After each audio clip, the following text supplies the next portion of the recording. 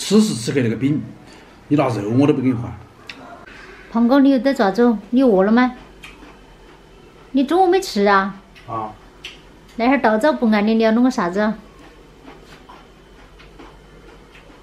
我不吃胡萝卜，胡萝卜生的你也能够吃。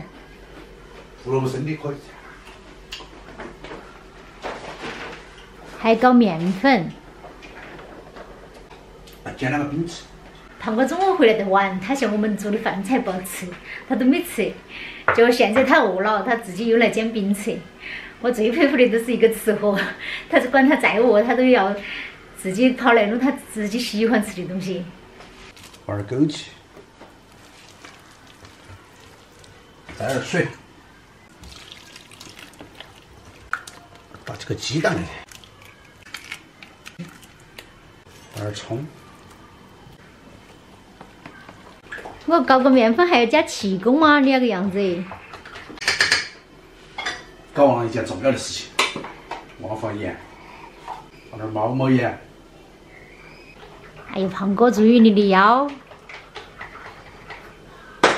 好得很。那个手势是啥子意思？溜溜溜。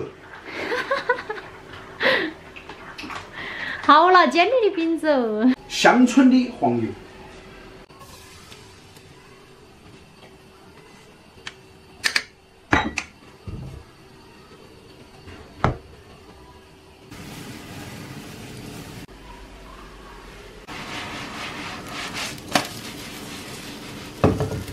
哇，你这边都焦黄了。你等会儿看看，是我那个披萨好吃，还是你们昨天吃那个披萨好吃？啊，那才是我们中国人应该吃的披萨，披萨。你这个没得气势，你懂不懂啥子叫气势？哎，你懂不懂啥子叫气势？气势，气势。一个起锅啊！虽然我是南方人，但是吃面食多多少少还是得到了老爸的一点真传。不说吹牛皮哈，那个绝对不吹。看得出来。好，定型完了过后，慢慢晃动它。当然，那个锅很重要啊。你如果用普通的铁锅，那就很难定型啊。我跟你们说，披萨要加豆瓣酱，你们不相信？加上我丈母娘亲自制作的这个豆瓣酱，那才是吃披萨的正确方式，晓得吧？然后把它那个一折叠，再一折叠。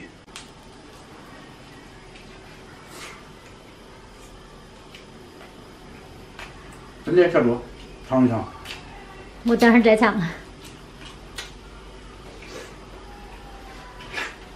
我叫我来哦。你是不相信我？我不相信，要自己做出来才好吃。你慢慢做嘛。别个做出来都是切取他的劳动成果。哎呀，你看那两天的太阳好大哟！妈妈种的旱菜都死完了。你看我妈妈在那行种的那个旱菜，因为这两天的天气太大了，全部都遭晒死了。你还说煎1、2个，竟然恁个都。面粉搞多点儿。我也来尝尝妈妈。可以噻。再蘸点豆瓣酱，披萨必备豆瓣酱。我没听说过披萨配豆瓣酱啊。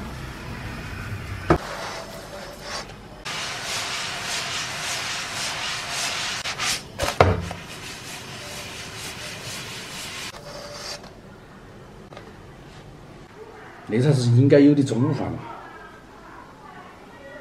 我吃一个都是啊，剩下的等会儿给小孩子们吃。来分享快点儿。附上那种土豆瓣酱啊，那是自己家里面做的。市场上买那个豆瓣酱跟那个豆瓣酱味道是有区别的哈。批量生产跟那个自己家里面做的，再啷个它都有区别。它的口感啊，各方面哈。至少有一点不含防腐剂。哎，对对，说的非常正确。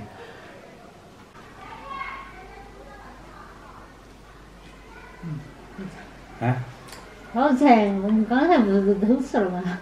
从今天开始跟着胖哥混3天卧9顿那种说法已经成为历史了。个人都是窝到起那哈儿才来弄起吃嘛，好意思说？哪个人煮啊？我吃饱了。那里面我加了胡萝卜，加了枸杞，还加了鸡蛋啊。最关键的是加了豆瓣酱，香。好，你不安心吃。